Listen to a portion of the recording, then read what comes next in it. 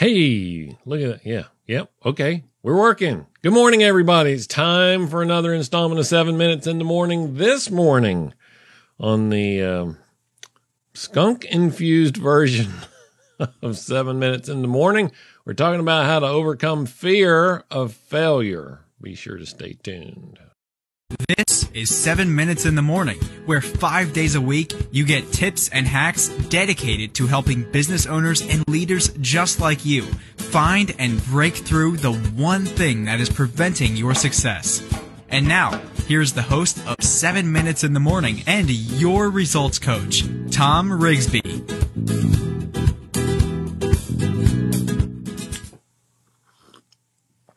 Yeah, hey there, everybody. Good morning and welcome. I'll tell you the skunk story and the camera story and all that. But before I do that, do me a favor. Whether you're watching live or watching on the replay, do what Catherine has done already. Leave a comment, say hi, hello, good morning, good afternoon, good evening, whatever floats your fancy.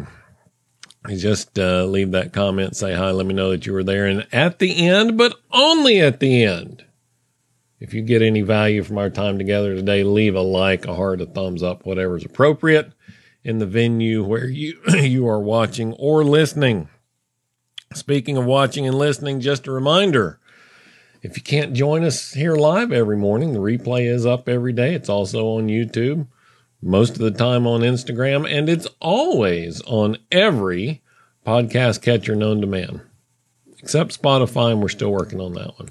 Everywhere else, iTunes, Stitcher, Google Play, all those. It's out there just so you can find it. Listen to it on your phone. It'll be awesome. All right. So it's raining outside.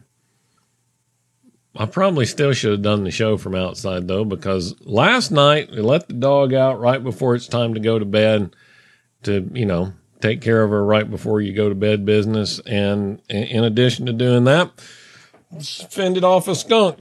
So then we had, skunk odor to deal with, and still dealing with it this morning here in the house. So that's our skunk-infused version of the story and why I'm inside, not outside.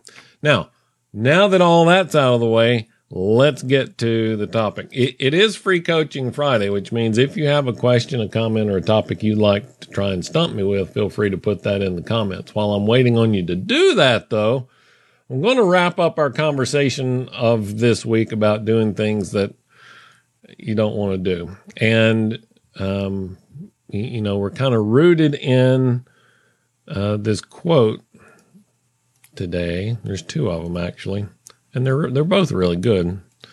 One of them is from John Wayne. Courage is being scared to death. Let's see if I can do it in a John Wayne voice. You want me to do that? I haven't done the John Wayne voice in a long time. I usually do that in the fall and winter when I'm got head congestion.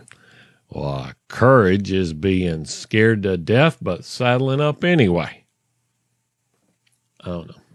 Courage is being scared to death, but saddling up anyway. It's impossible to demonstrate courage in the absence of fear, but fear is okay, right? So specifically today, I want to talk about fear of failure and how that can prevent us from doing some great things in our life.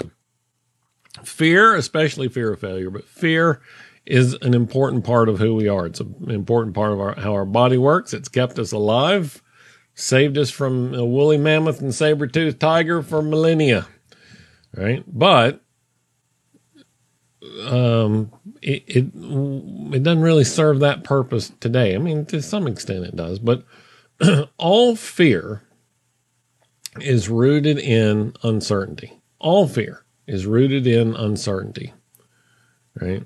Now, sometimes it's uncertainty and pain, but it's always rooted in fear.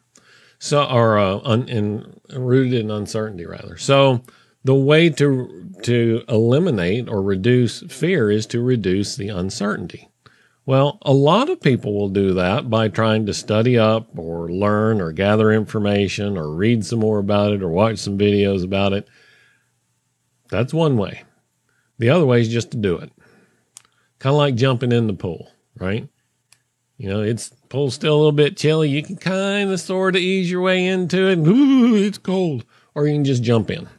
You'll be cold for a second, and then it's over with, right? You can,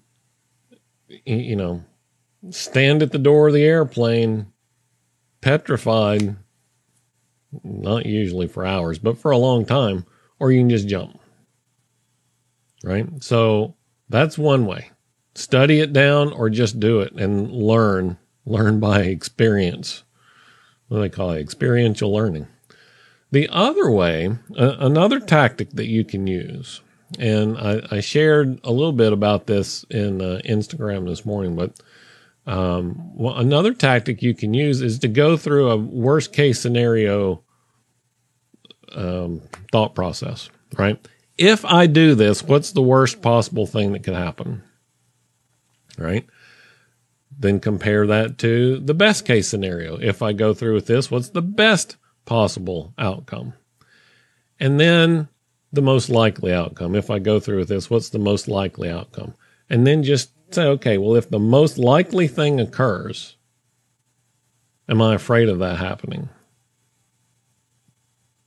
And that will almost always reduce your fear, because our fear always shoots up to the top of the worst thing that can happen scale. Like that, you even get sound effects this morning. Whoop. So you got a John Wayne impersonation and sound effects. So fear always jumps up to the top of the worst thing that could happen. But we know that that's not the most likely thing that's going to happen. So if you can deal with the most likely thing, you should just go ahead and jump. I like that. That's a good place to end.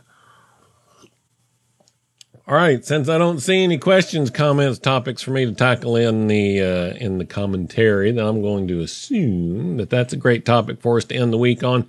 Since it's Friday, I want you guys to have a fantastic weekend. I don't, and I suspect that you don't either. I don't stop working on the weekend.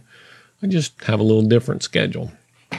But even if when I say I work every day, even if I spend 15 or 20 minutes on it, that's work, right? I might do 15, 20 minutes here, then go do something else, then come back, then go do 2 or 3 other things, then come back. We work all the time, right? That's just part and parcel with the gig. But do take some time to rest, relax, and rejuvenate, all right? That's kind of part and parcel to it also. You're here just in time to say goodbye this week. Bye. All right, that's it. Talk to you again next week. Have a great weekend.